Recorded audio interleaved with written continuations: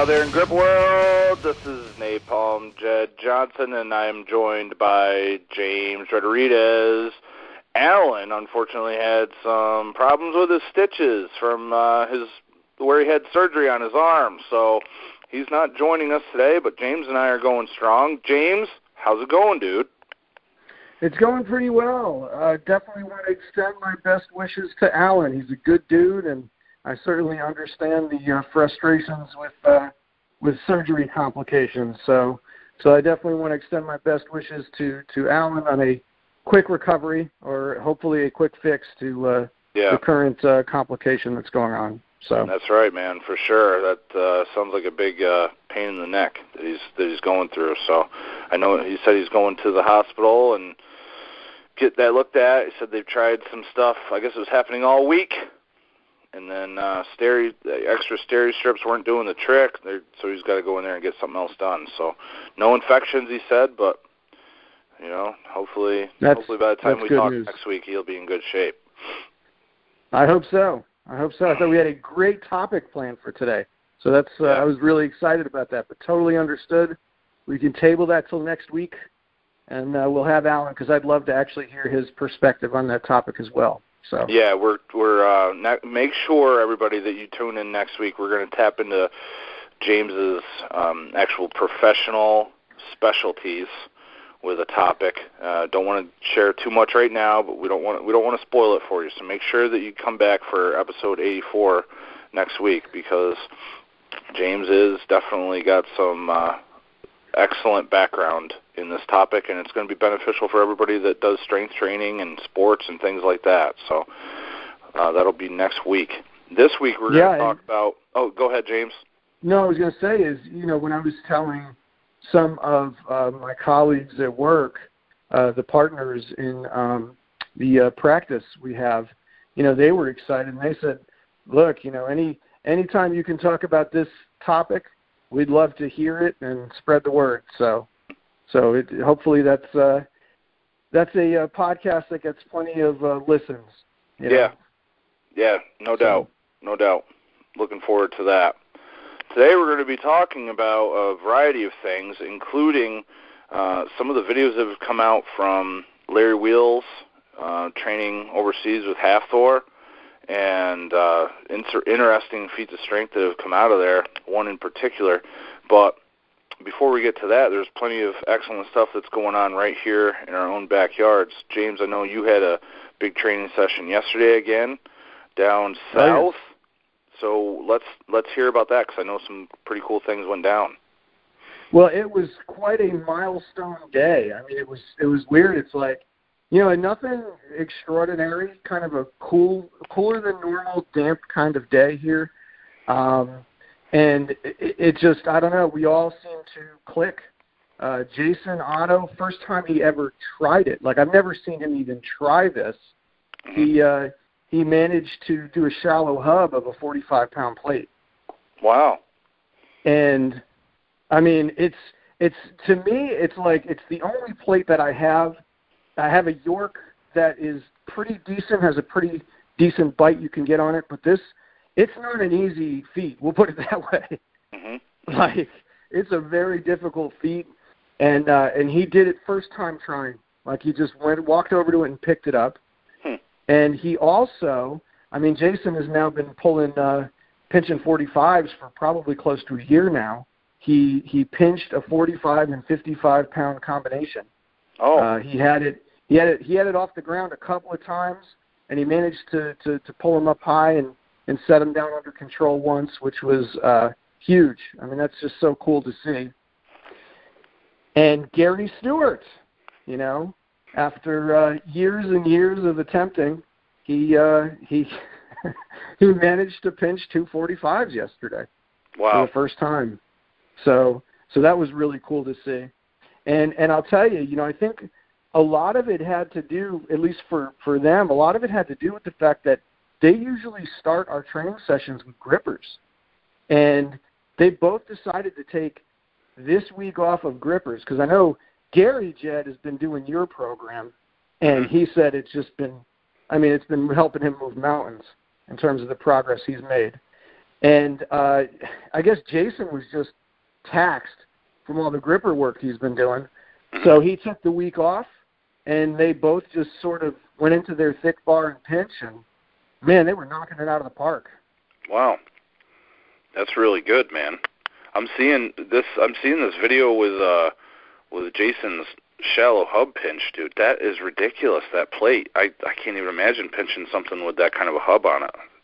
That was hard. Yeah, and he just he walked up to it, and I was like, I better roll film on this because Jason's doing crazy stuff. Like, we have this loadable inch trainer that we loaded up to, I want to say it's around 160 pounds, and it's so weird.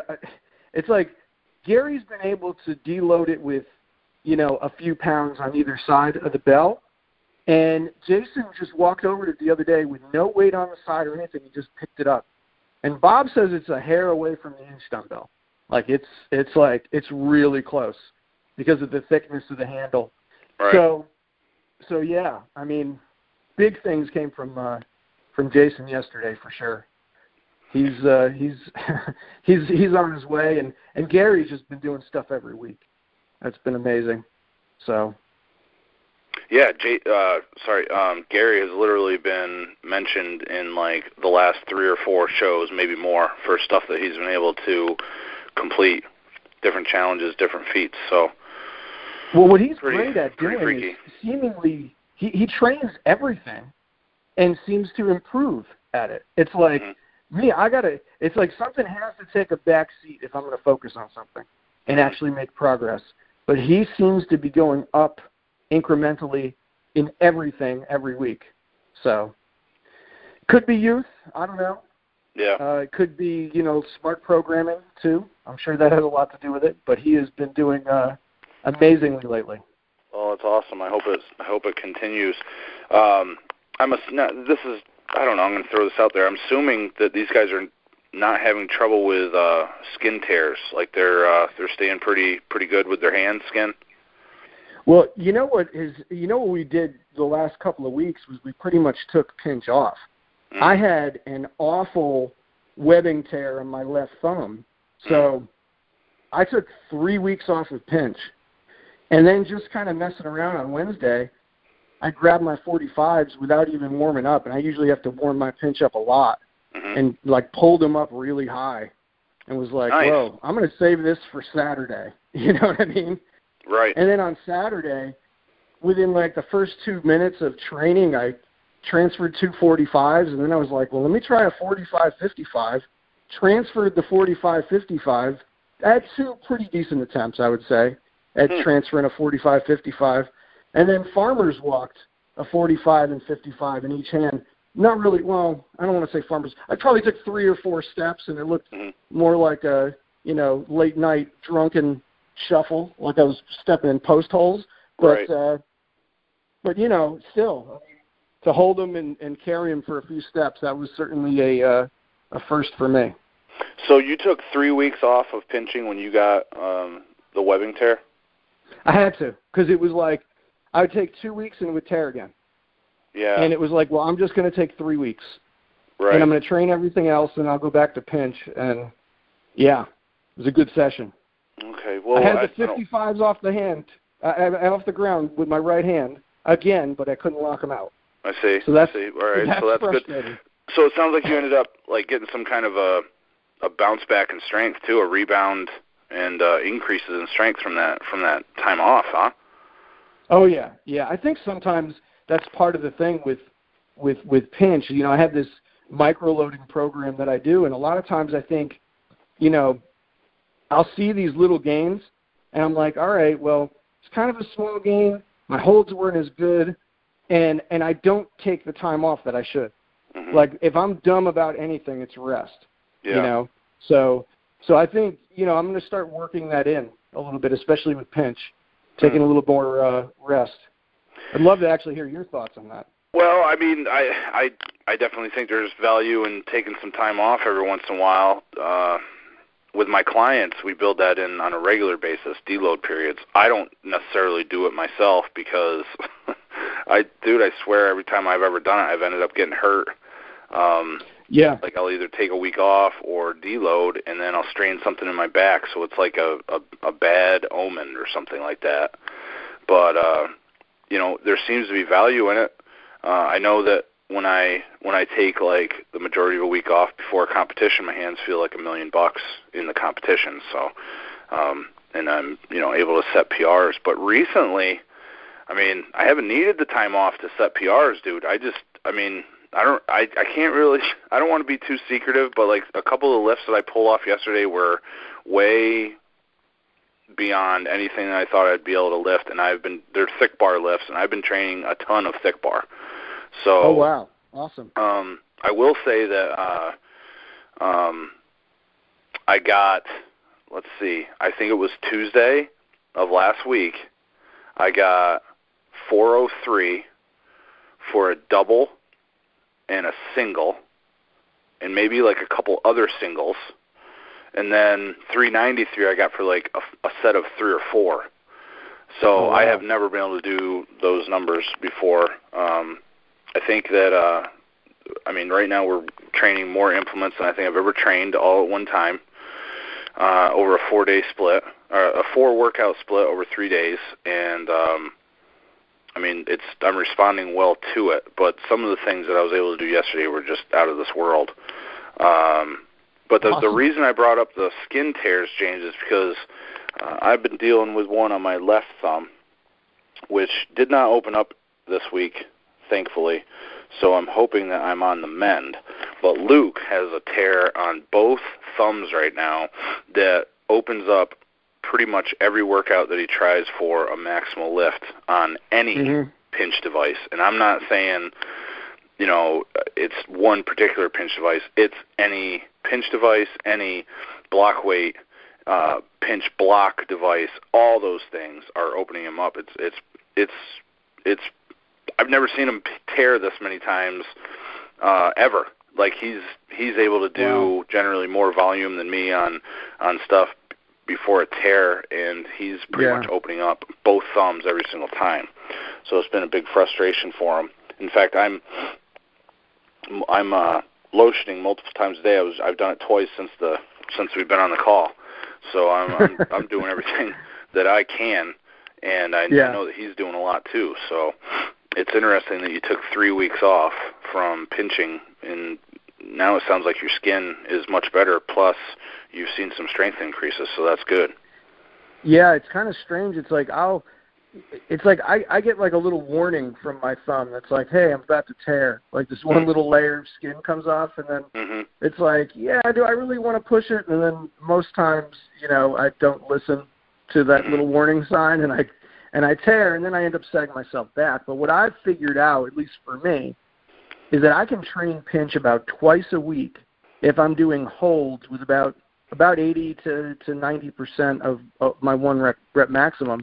If I do those holds, and I'll get like a callus there, you know, exactly where I need it, kind of thing, and then it's like I'm good.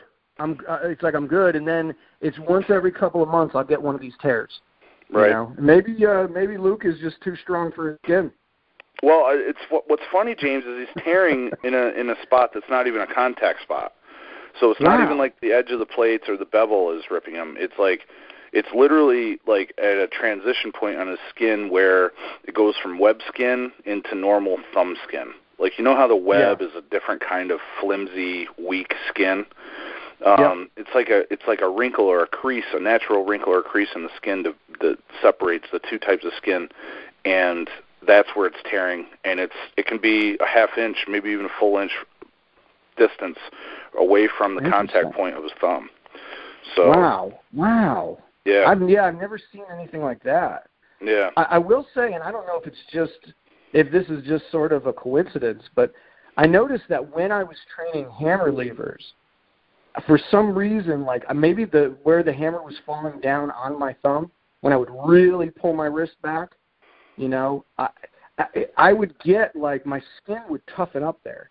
So I don't know if that's something he wants to try to implement. Like as far as the lotions, like I've used the O'Keeffe's Working Hands, but I can't stand that greasy feeling.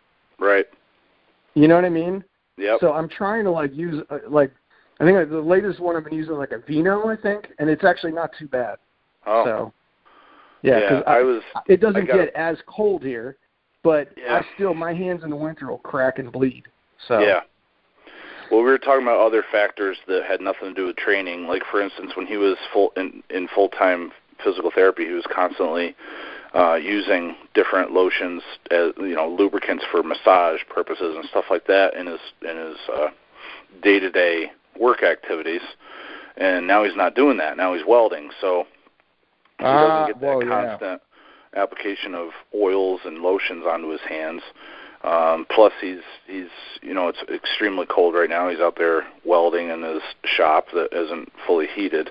He's got gloves on, so that could probably create some kind of weird environment for your skin having gloves on all day. And plus, his hands just naturally sweat a lot. I mean, that's probably a big reason why he's the chalk whisperer, because his hands are moister than most people's. So that's a little X factor too that you can't really plan around. So yeah, so he's been dealing with it, man. So wow. I wonder sometimes. Yeah, I wonder sometimes if like a month off or something for him might help, and just a month of like, lotioning. And I understand he's got a business to run, so it's like he's got to be out there welding, but maybe just trying to really focus on skincare for a month and then go back to it. Maybe he wouldn't have the reoccurring problem. I don't know. Like, it's not my area of expertise. Right. It's pretty much just tribal knowledge and a lot of trial and error on my part. Yeah. So the only thing that's ever helped me was to really heal was just time off, like you said. And when you're not able to take that time off, it just ends up damaging. I did try something that someone on YouTube suggested. If anyone wants to hear it, they suggested colloidal silver, which is, I guess they use it on the skin to prevent bacteria when someone has a burn. Like burn victims, they put it on their skin, this colloidal silver. So I got a small tube of it from the pharmacy, and what I did was I squirted it on a Band-Aid and then put the Band-Aid right on the cut where it's cut on my thumb, and I would have that on my thumb the whole day. So what it would do is it would keep my thumb real moist, and I would probably do that once, twice a day. And I think it's helped, but I wouldn't say that it's been a dramatic change in the quality of that area, over anything else. So it is something that you can try if anyone ever gets a tear. But I can't say that it's like, oh wow, it fixed me up 100%. There's no way I'm going to say that, but I guess it's been part of the equation. Yeah, it might expedite the process a little bit too. Maybe, yeah. Yeah. I put up a video on YouTube yesterday. We had a visitor, Chase Wiley. He's actually about an hour away. I had it in my head that he was from Buffalo, but he's a professional strongman competitor. He's in the 260 range, big old beard on him, about 6 foot tall. He came down yesterday. We did a workout from about 9 to 12, and he lifted the blob the first time he ever crossed paths with it. So got that on film. He did 200 plus on the Rolling Thunder. Came really close to getting 393 on the axle, and we never even started doing the axle until about 2.5 hours in, 2 hours in. So very impressive performance from this guy for a training session yesterday. I kind of feel bad that he's been only an hour away and we've never had him down. I was totally thinking that he was from Buffalo and it would be like a 3-hour, 4-hour drive to get down here. So it was nice to have him here. He said he's going to try to come for the competition on February 16th. So that's going to be really cool to see. He says he's going to try to come down again, not next week, but the following week for another training session. So that'll be cool.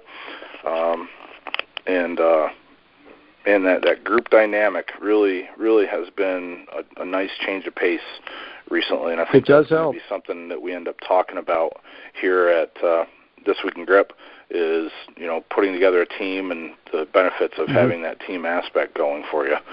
So, we've seen a lot of stuff come out of the the Texas group with Tanner and Adam Glass and Tommy Jennings and Eric Milfeld, and I believe Clay was there one time, and there may have been other individuals that I'm leaving out. Robert DeJedley was there. Yeah. Yes, that's right. And that's something that I used to do a lot back in the day. I mean, Diesel Crew is actually the name of our group that used to get together every weekend and a couple times during the week to train, going all the way back to like 2003.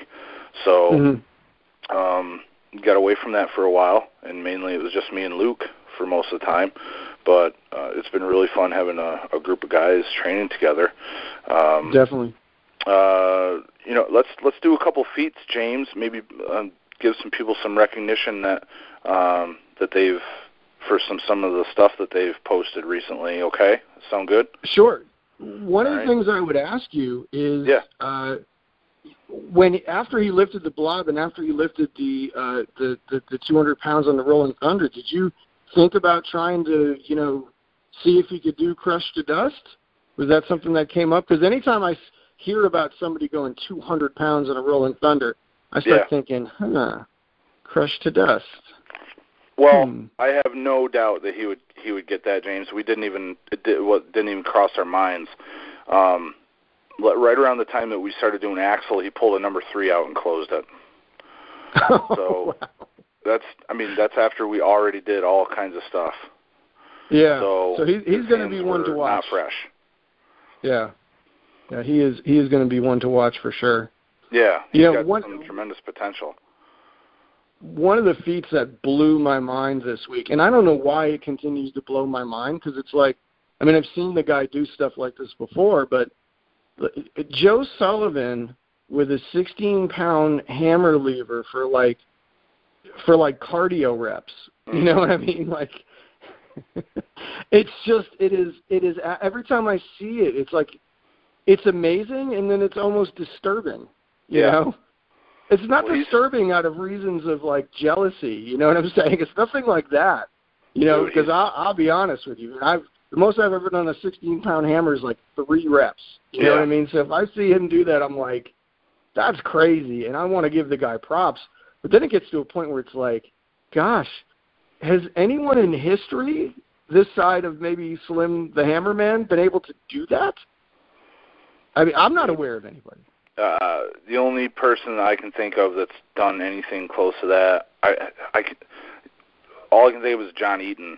Like he might have knocked out some repetitions with a 16-pound hammer, but nowhere near 15. I think Joe did 15 reps and said he felt like he probably could have done 5 more, but he was watching the time limit on his clock, so he stopped because he knows the Instagram will only post a 1-minute video. Yeah. Well, he had posted it on YouTube, and Renderly had said, he was like, he said something, and I was like, like 1 rep is world class with that. Like it is crazy. It's amazing.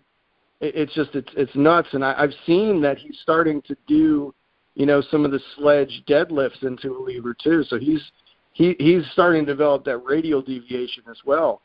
As that ulnar deviation, and I'm guessing he's doing it because I saw that he's got an arm wrestling table now, and he's probably going to get into that. Yeah. So. Well, he's massive, and when he first started coming down, he was like my body weight, maybe a couple pounds heavier.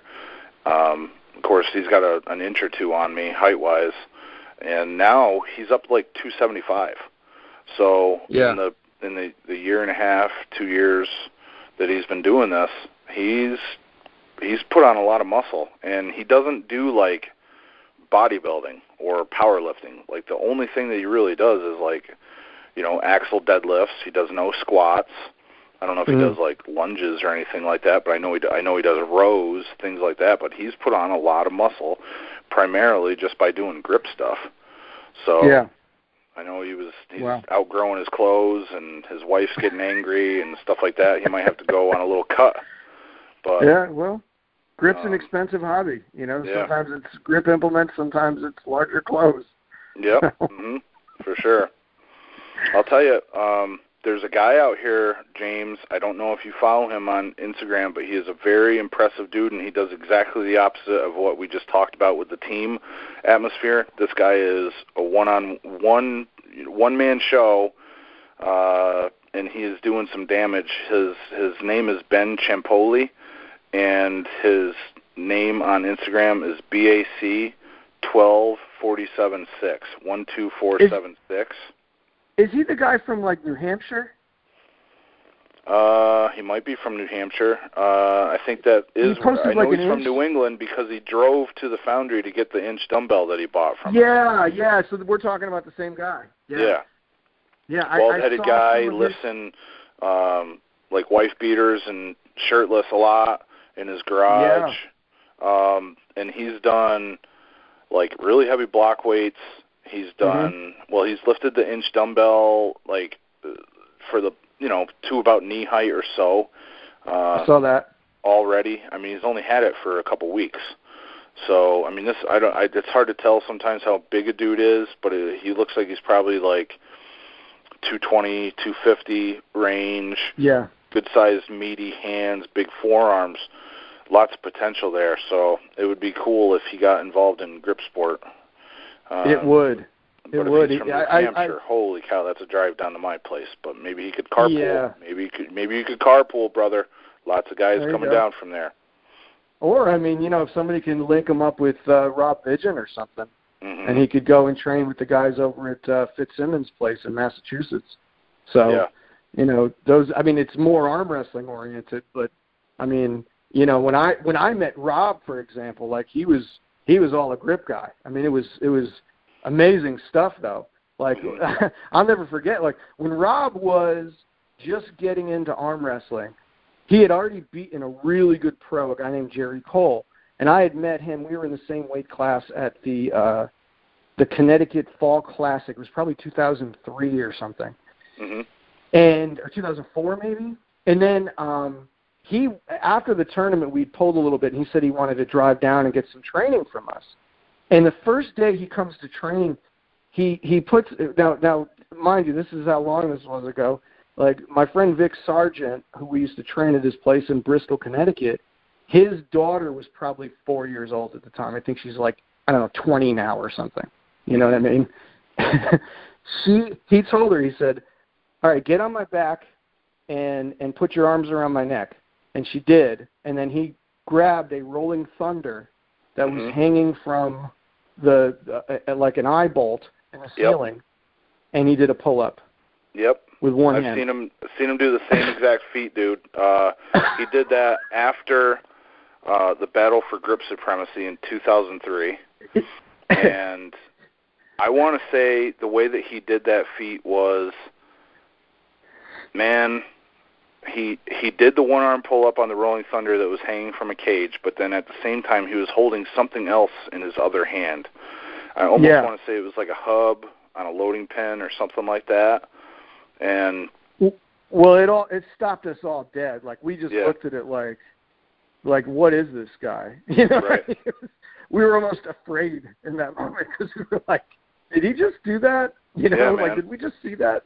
Amazing stuff. But I mean, look, I know Rob is like fully invested in arm wrestling now, but he's obviously still got an amazing grip. And the last time I spoke with Rob, he was doing like thumbless rows with like a 4-inch, some obnoxious like dumbbell handle. You know what I mean? So, and with a lot of weight. So I'm sure, Rob still grip-wise could be a benefit to him, and it would be cool to see those two get together, knock out some feats, that's for sure. Yeah, for sure, man. I know I think it was March of 2017, he got some really good air under the Inch Dumbbell, probably like a foot. He pulled it up off a foot, off the ground. Yeah. So that was John Eaton's Inch too. I had that on loan, and we took it up there to Syracuse, and then John came over and brought it back to his house. Oh wow, yeah. So one of the things about this gentleman, what's his name again? Ben Champoli. I know it's Ben Champoli. Yeah, I thought I saw him pinching. I want to say it was 610s with a pipe as well. Yep. That was a pretty impressive. He's been working on that for a while too, adding weight. Yeah, yeah. So that guy's certainly one to watch for sure. Yeah. Another thing I saw, Tanner. Tanner is blowing up, dude. He's close to 200 pounds now, and he did a number 4 COC gripper for 18 seconds on the Silver Bullet here this past week. Oh boy. Yeah. He might be pushing that 20-second mark soon, like real soon. Oh yeah, no doubt. Like no doubt about it. Maybe Arnold Classic soon. Right. Yeah, man. Yeah. That'll be just the right time for him to do it. I mean, this is the guy that I've argued with people, with one particular individual on YouTube, about who the pound for pound best gripster is, and Tanner's my guy when it comes to that debate. Yeah. So. Yeah, I mean, at least stateside for sure. Yeah. One question I would ask, I don't know much about Uni Mahonen, other than like some of the ridiculous feats I've seen. He looks like a smaller guy in terms of body weight. What size hands does he have? Do you know? Is there for Uni? I'm not sure. Yeah. Yeah. I really don't know, buddy. That's a good question. If I ever saw it listed somewhere, I've forgotten since then. So. But yeah, he's another one pound for pound guy, and Philip Kashaba too. It's another guy. Pound for pound. I haven't heard anything from him in a really, really long time. Have you? Yeah, I know what you mean. Anything? No, but when he does come around, it seems like he does things that you're like, wow, that's ridiculous. Mm-hmm. And of course, you have the Jerome Blooms as well. But yeah, I mean, Jerome he doesn't have a Tanner-sized hand, so the thick bar stuff that Tanner does is just wow. It's amazing. It's really amazing. So I think I would agree with you. I'd give Tanner the nod. Right. What else? Any other big stuff that we saw this week go down in Grip World? Okay, so the day that I went, I was sitting on this last week. I didn't say anything about it, just because I was waiting for them to get the video out. But since they just posted the video this past week, when I was over at Juji Mufu's gym, they had Devin Larratt do a deadlift competition with Tom, basically, because Juji's deadlift is like 200 pounds above theirs, you know what I mean? Right. But it was interesting. I had said to Tom, I said, well, why didn't you get Devin on an axle doing, thumbless double overhand? And he said, well, wait till you see what Devin pulled on a wrist wrench. So I don't know if you saw the video. I didn't watch the video, so definitely go into detail here because I didn't catch it. So they don't weigh the weights there ever. They just basically attach a loading pin to the handle and then put the weights on and just add up the weights. So it was kind of confusing, but it looked like he did about 105 pounds. At least that's what was posted on the screen. Thumbless on the wrist wrench, with as straight an arm as Devin can get because he can't straighten his arms out. So it was pretty wild to see. Not surprising since I had gripped up with him and felt his cupping pressure. And then he had said, yeah, I'm pretty much spent without my thumb, and he started doing it with a full hand. And they had posted that he had gotten up to 130 pounds. Wow. Which is otherworldly. Yeah. I mean, considering his hand size and how strong his cupping is and how strong his thumb is, it doesn't surprise me. It doesn't surprise me, but that is a number that, I've never seen. I've never even I don't want to say I haven't considered it was possible, because I remember seeing videos of, Kenny Smith doing 120 pounds on it. Right. The arm wrestler, Kenny Smith. So I was like, yeah, I mean, it's not that it's not possible, but then when he actually did it, it's just sort of yeah, and it was a strange wrist wrench replica. I don't think it was Luke's. I think it was somebody else's. It might even be theirs. Different. It might even be yeah. But it was whatever it was an obscene amount of weight that he pulled on that. That's considerably pretty cool, over 100 pounds. So, yeah. Yeah. Tell me this, James. The part that I did see, he was grabbing stuff and saying that he doesn't like to grab onto stuff. Yeah. Are you familiar with what he's talking about there? Is that Sure. something that he avoids in order to keep from getting like an overuse injury, or what's your thoughts there? Well, a lot of what he tries to do, and like if you watch him even training people, he'll ask people to like don't stay too firm in your grip because of arm wrestling. He doesn't like to stay firm with his grip. It's like it's so hard to explain, but it's like when you're arm wrestling somebody, you want to flatten your fingers down into sort of this cupping kind of place, but not squeeze or clamp. Mm-hmm. It's like you only want them to feel the strength in your fingers when they start to try to pronate through them. You know what I mean? Okay. It's like you don't want to give away anything like a tell. Like for him, and this is what I get, it's like if you're pulling against a really good arm wrestler, you know, you're not going to be able to take everything you want in the grip because they're going to know. I mean, they're not stupid. They've been doing it long enough. They're going to know what you're doing. So you want to go up there, get the slightest advantage you possibly can, flatten your fingers out, you know, and then on the go, that's when they'll feel the pressure in your fingers. So it's almost like you don't want to telegraph where you're going kind of thing. Make sense? I see. Yep, that makes sense. So his thing is he's a strap arm wrestler. He wants to slip. You know what I mean? Right. And when you pivot off of your elbow in the straps, that strap can come down your wrist and lower the leverage point. So it's actually easier for you to pull back, and you can pull back with more pressure. So that's a lot of what he's talking about. Like his thing is, if someone starts to move your wrist in any direction, let go. And it's not that you don't want to have a strong human wrist, because you do, but you don't want to get in the habit of grabbing and squeezing, because that's not what arm wrestlers do. Right. I got you. Does that make sense? Yeah, buddy. Thanks for going over that explanation. I appreciate it, man. No problem. There's another dude we got to mention for the feats this week, man. This is crazy. John, let me see. I want to get his name right. John Matchnick, JT Mac 89.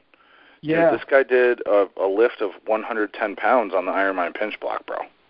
I saw that, actually. And I was like, wow.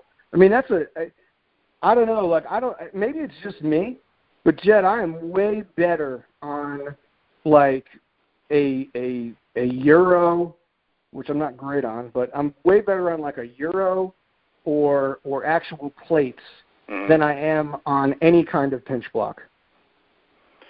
So, yeah, I know what you're saying, man, and, like, the pinch block from Ironman in particular has been very hard for me to... I mean, I've had to specialize on this for over a year. It's been over a year of consistent training, like that I have not taken that out of my training. And I'm still not at 100 pounds. So I did just break into the 98. So I got like 98.2 or something like that the other day. Yeah. And like maybe 3 weeks ago I got 97. So it's taking me 3 weeks at a time to put a pound on. So in about 6 months I might be up to about 110. Yeah. But it's just not that particular pinch block. It's just not optimal for me, and I feel like so many other devices out there are more optimal. I just can't do what I want to on that pinch block. Yeah, I know what you mean, and that's the thing. It's like there are certain pieces of grip equipment that are very frustrating. You know what I mean, to train with. One of the things I would say, though, do you think it's sort of like the flask, where at first, like, you know, I'll never forget, like, I pulled like 84 pounds or something on the flask at the first Southern Squeeze, and people were like, whoa, and I was like, is that really? That's like, they feel like a pair of slick 45s to me, you know what I mean? Yeah. Like, that's how I was thinking about it. And then, like, what you saw was when people started getting the flask, yeah, there were very few people getting out of the 80s at first. Right. You know? And a lift of 90 pounds was, like, amazing. And then I think when people started getting used to the implement, you know, you started, or how to chalk the implement or whatever it was, that's when you started seeing the numbers get up to around 100. And, I mean, you pulled like, what, 120 on it or something, right? Yeah, 128 at King Kong this year. That's obscene. That's crazy, dude. Well, the biggest part of the flask for me is the chalk. There's no doubt about it. I mean, you remember what we all went through at South Jersey 4 when the chalk kept changing. So yes. that was huge.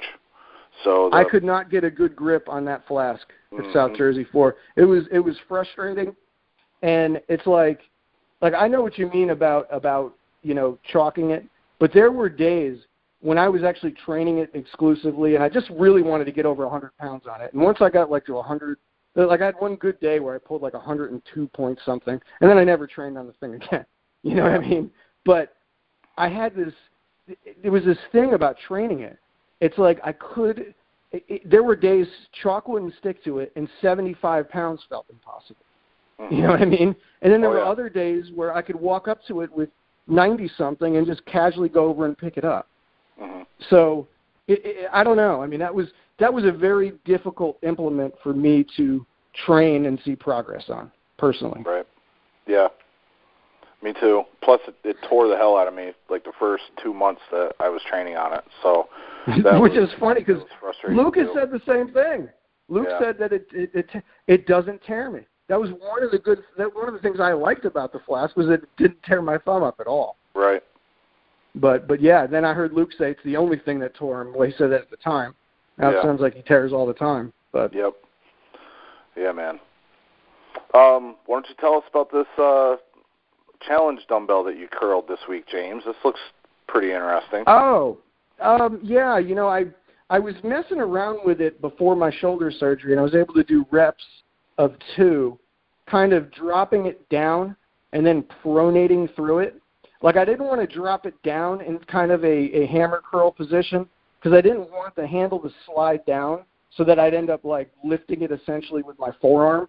You know what I mean? Because of the bracing effect? Yeah.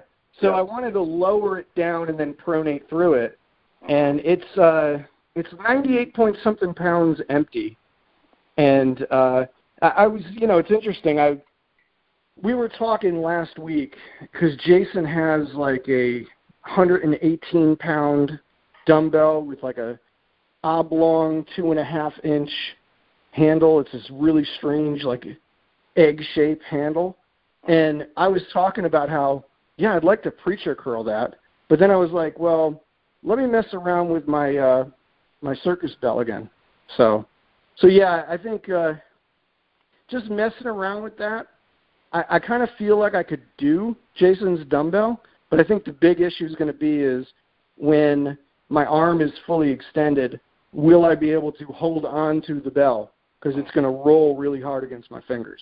So, right. And that's the thing. Thick bar preacher curl workouts, oh gosh, they blow your forearms up. Really? So, oh my God, yeah. I used to, when I arm wrestled, a friend of mine, Ralph Petrozzulli, had made me a dumbbell that was perfect. It was a perfect fit for me because I could actually connect my thumb and my middle finger around it. So it was like 1 point, I don't know. It's like 1 and maybe 7/8 inch. Yeah. Maybe a little bit smaller. So I could actually like, and I was doing like heavy wrist curls and heavy preacher curls with it. And my gosh, it blew up my forearm just doing the preacher curls, you know, as much as any other workout that I've done. Right. So, that's really cool. It really kind of put those things, it kind of connected those things. Yeah. You know, the forearm, the bicep, the pronator. So it was good, you know, specifically for arm wrestling. Yeah. What does that feel like at the bottom, James? I mean, you're getting down there to like almost completely straight arm position. I mean, is that like, are you feeling that in your shoulder? I mean, where it looks like it would freaking hurt to go through that deep of a range of motion with a preacher curl. Yeah, it doesn't feel good. You know, it's funny. It's like every week. I mean, right now I'm doing sort of this 4x4 program, every week I get to my like third to fourth set of 4, and I start feeling like almost, I mean, there's so much fatigue, it's almost numb, and I have to like willpower my way through that last set. Mm-hmm. And it is, it's strange. It's like you feel it a little bit in your forearm, for sure, but the inside of your bicep and certainly your shoulder definitely get a good bit of strain. We'll put it that way. I've had it where I've gotten cramps in my neck, pulling the weight up. I'll get like, a cramp that kind of runs down to my trap in my neck, and that's no fun. But yeah, I mean, it's I don't know. Like somebody was telling me, how could you be confident straightening your arm with that much weight? And they asked me that, and I told them, I said, I'm not all that confident, Mm-hmm. Whenever I put like a 120-plus pound dumbbell, even lighter sometimes, over the edge of that preacher, and I go beyond what I call the point of no return where, you break parallel with the ground. Yeah. I'm sitting there thinking, don't tear your bicep tendon, James. Come on. Right. And your adrenaline starts kicking, and, your heart starts racing. But I love it, and, I figure if something tears doing it, I went for it. You know what I'm saying? I won't regret it. I hear you. How about this Gareth Keeping, James? Have you followed him on Instagram? He seems to be I do. Pretty talented with the Rolling Thunder. I'm seeing a 105 and a 110 kilogram lift from him. Yeah, I saw that too. Where is he from? That's a good question. I almost want to say that he's not from America.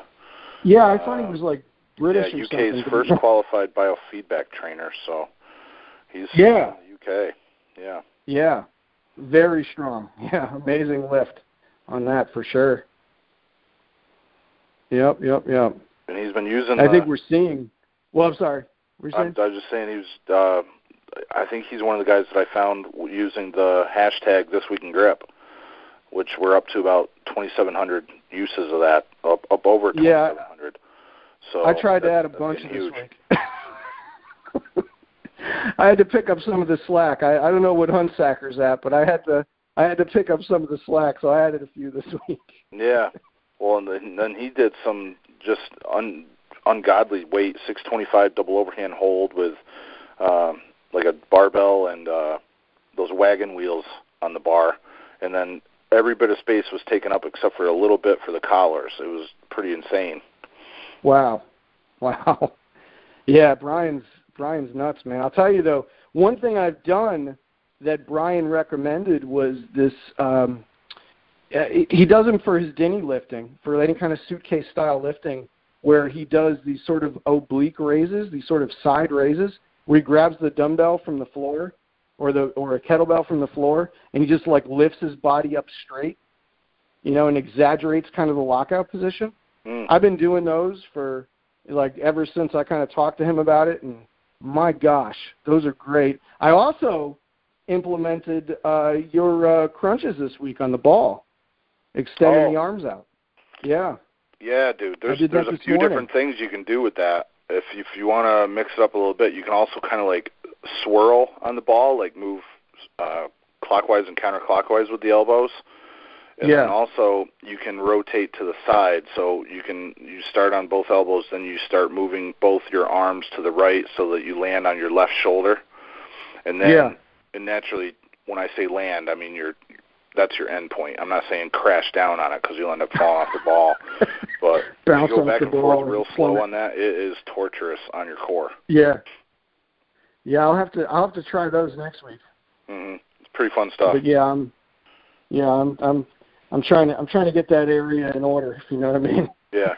Well, it's good for active rest, and the stronger your core is, the stronger everything else is going to be. So, yeah, for sure. Definitely encourage it. I actually didn't see that lift from Brian, I don't think. So it's just on the list there. Very colorful as always because he's got his different colored plates. So it'll catch your eye when you stream down through there. Yeah. You candy stripe the plates for us? Not perfectly like before, but he's put in good effort towards it. Yeah. Yeah. Another extremely impressive lift from Tanner on the Napalm's Nightmare, 2 3/8 handles, 440 pounds, dude. That's ridiculous. That was a huge lift. I couldn't remember if that was this week or last week, but I saw that, and I just was sitting there thinking to myself, like, you know, on a shorter loading pin, a lot of times I'll do deadlifts on a shorter loading pin. Yep. And, you know, I have like a very short loading pin, and it seems to be better on my back, you know, so I'll do them with just a 1-inch handle and like no straps, just to, you know, on my leg day kind of thing, on one of my leg days. And I'm sitting there and I'm thinking about that weight. And I'm like, well, yeah, of course, I mean, I could pull it off the ground and everything. But then I start thinking, I'm like, okay, so now we're talking about a 2 3/8 inch handle. Mm-hmm. And it's like, yeah, I get that Tanner's got giant ET-looking hands, but it's a 2 3/8 inch handle. Yeah, that dude. Weight must, I can't imagine what that weight would feel like on a handle that thick. That's nuts. Right. Well, just wait until he strengthens his deadlift up and actually gets like some back strength to complement his hand strength. You're going to see even crazier stuff go down, I'm sure. Well, what do you think? Do you think that he is one of those candidates for a 500-pound axle? Probably down the road, yeah. I don't think it would come like by the time he hits the Arnold by any chance, but no. But he's young though. So yeah, he's super young, and his hands are big, and plus he's got that background from climbing, and I think just everything lines up right. I mean, he's got a big long thumb, big long pinky, all that stuff, dude. Those are just like a bunch of cool factors where if you have any one of those features of your hand, it's going to be a benefit, and he's got all those features. So genetically, he's just advanced beyond all of us, and we can only hope to contain him. Yeah, if this was like 2001, The Space Oddity, there'd be this big like black monolith every time Tanner appeared. Yep. You know? I don't know if you're familiar with the movie. That's right. And that music would kick on. Yeah, dude. It's almost time to talk about Larry Wheels. I did want to say that I saw that Adam Glass busted out like a 30-foot double-inch farmer's walk over the weekend as well. I don't know if you saw that, James, but no, I didn't see that. I did not see that. Gosh, I'm having trouble staying on top of all this stuff. Well, but that's he's obviously not on amazing. Instagram anymore, as far as I know. But I saw it popped up on my phone as a recommended view, and sure enough, it was like a 30. I'm estimating 30 feet. It could have been shorter or longer, but it looked like about 30 feet to me. In their outside training place that they've been going to. So. Well, that's great because those guys. I mean, Tommy and Adam and Tanner, you know, those guys they're gonna push each other. Yeah. You know, and not even in a competitive way. Just, you know, just being around that kind of environment, you know, pushes you. That extra little surge of adrenaline, the camaraderie, you know, that's going to help them out a lot. Those guys are going to do some amazing stuff in the year to come. For sure. Anything else before we start talking about Larry Wheels? No, I mean, gosh, I saw him. Well, he lifted the inch. That's right. You know, that's the big news. Larry Wheels lifted the inch. I didn't even know Hafthor had all those challenge bells in his gym there. I thought that was pretty cool. Right. Yeah, I didn't know that either. And I guess what's going on here is Larry Wheels is like challenging himself. It's no longer fun for him to just be good at powerlifting. I guess he wants to try the other different sports of the Iron Game. So that's great. He challenged himself to do a bodybuilding meet, and he did well there, winning it. And then now he wants to do a strongman competition. So he went and visited Hafthor and to get, you know, top-level instruction from him. I guess he's over there for several weeks, and he has all, you know, these challenge dumbbells are over there, so he gave him a try and ended up lifting the Inch Dumbbell. So yeah, I can't say I was surprised. I mean, the dude is extremely strong.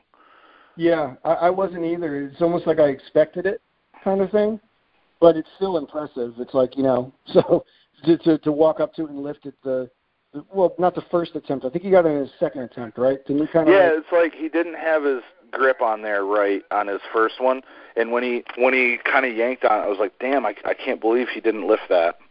But then, 3 seconds later, he bends down, picks it up, and it's like no problem, right straight to lockout. So yeah, that was pretty cool.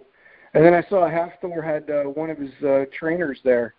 He was messing around with some of the challenge bells too. He looked like a pretty strong dude. But he said something. Larry Wheels said something that I never considered, and maybe this is the part of me that's still maybe novice in some ways, that lifting on an axle, even though he was doing it with straps, which I was like, but I get it. You know what I mean? Yeah. The event he's going to be in will allow straps, and it will be an axle, so it makes sense that that's how he'd be training for it.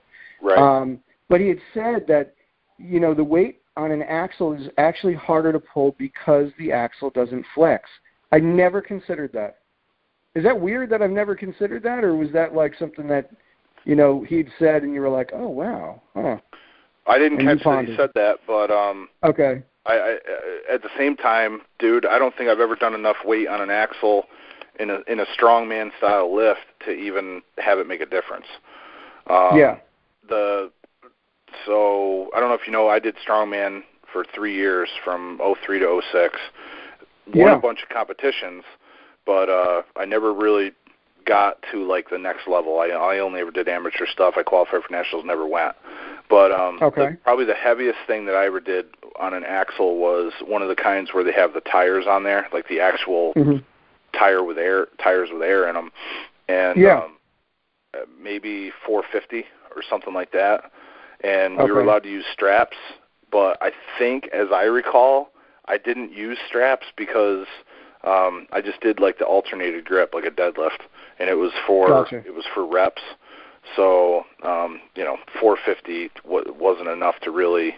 At the time, 450 wasn't a lot of weight for me because I was a lot stronger back then. But the rigidity of the bar or anything, that never even entered my mind.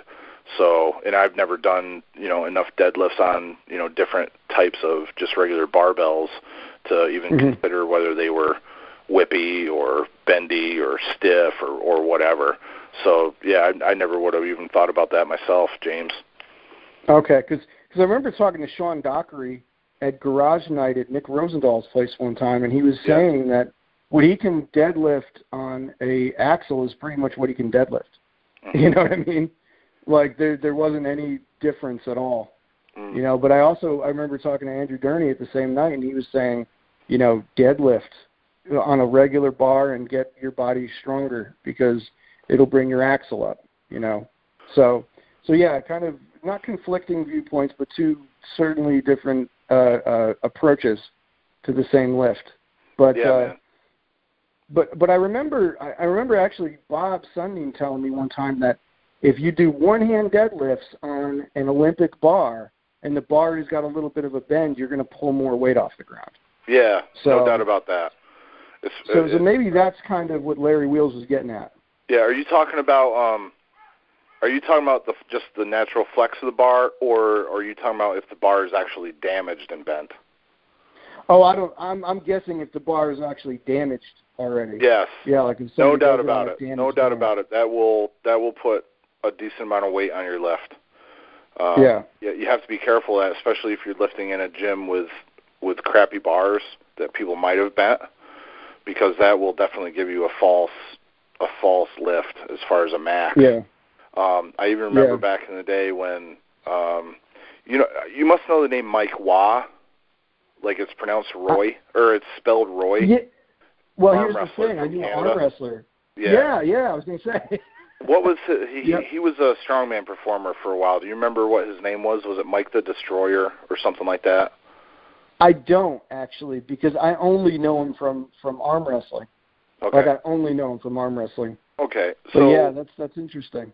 Right. Back in 2004, he put out this grip contest challenge where he was going to host a competition. It was open to anybody in the world, and it had prize money, maybe $1,000 Canadian or something like that. If you went and you beat Mike the Destroyer on his top 7 events or something like that. And one of the events, I'm bringing this up because of the bent bar thing. It was a banana bar.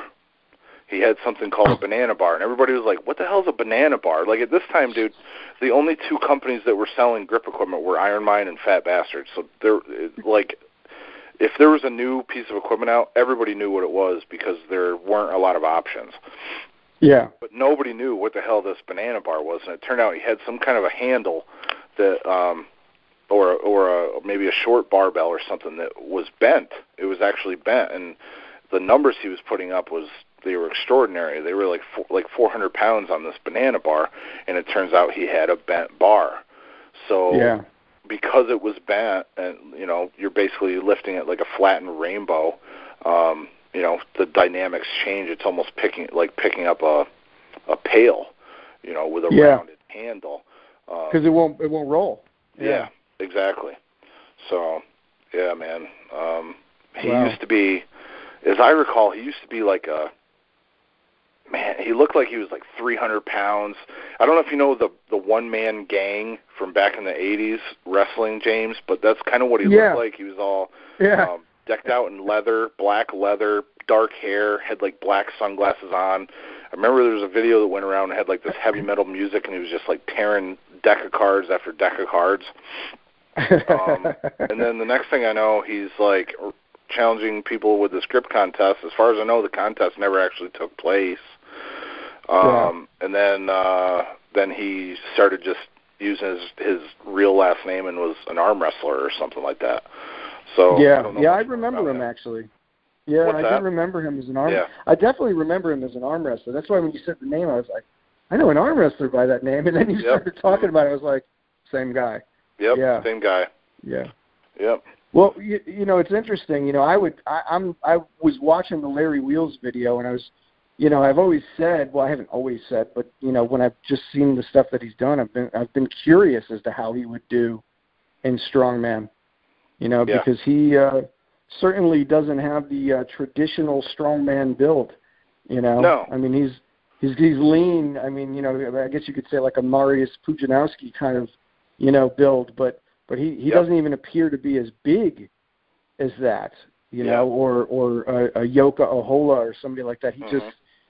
He's just ungodly strong and young.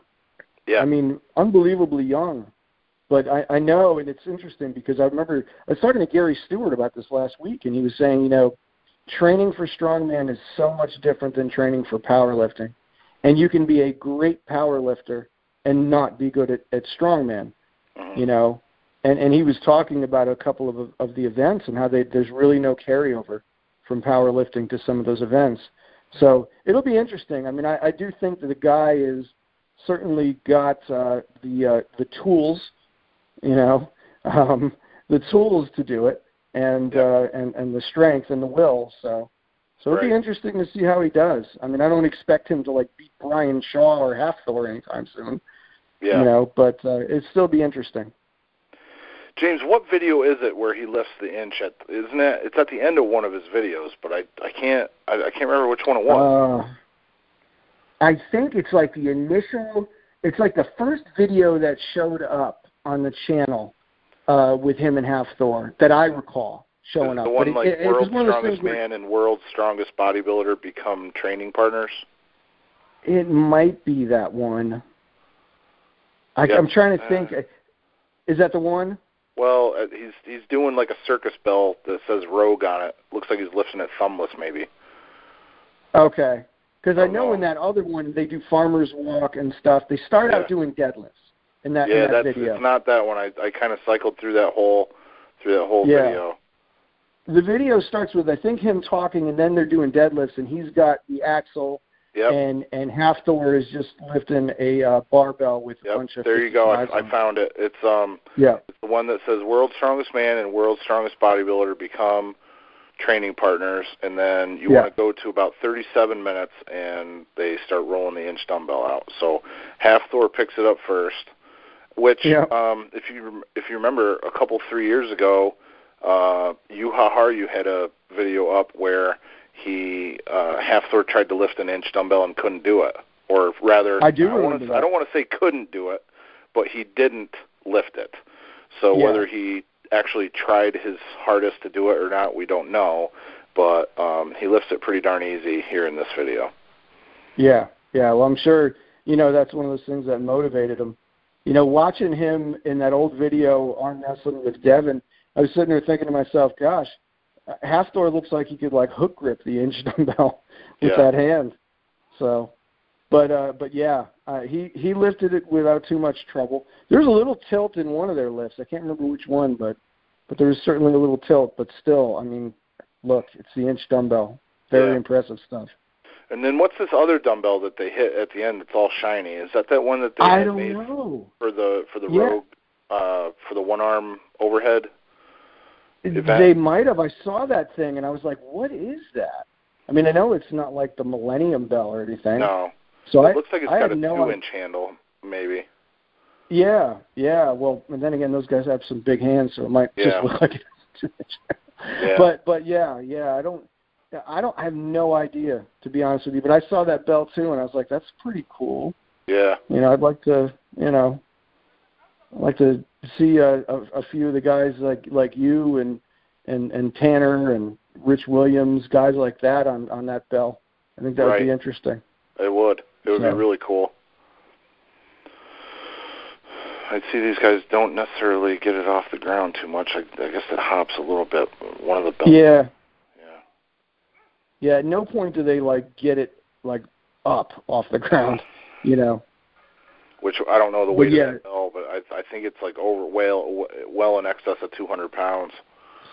Yeah, I do too, and I can't remember if they said it. I remember scrolling through some of the comments. I can't remember if someone asked either, and I was just like, it's heavy. It's too heavy for them to lift. Yeah. Cool, man. Well, any other feats that you saw over the last week that you'd like to mention? Not for this week. No, I mean, we covered a lot. Cool, man. Yeah, we did. Everybody's doing a great job, posting lots of stuff, using the hashtag. I encourage everybody to subscribe to the channel. I'm looking to get 15,000 this year, so help me out if you can. Feel free to share the video with anyone that you like or any videos on the channel that you find helpful. Go ahead and share that with your friends. Naturally, hit the like button. That is also going to help us out because it's going to present the video across the platform more often and get it in front of more people's eyes.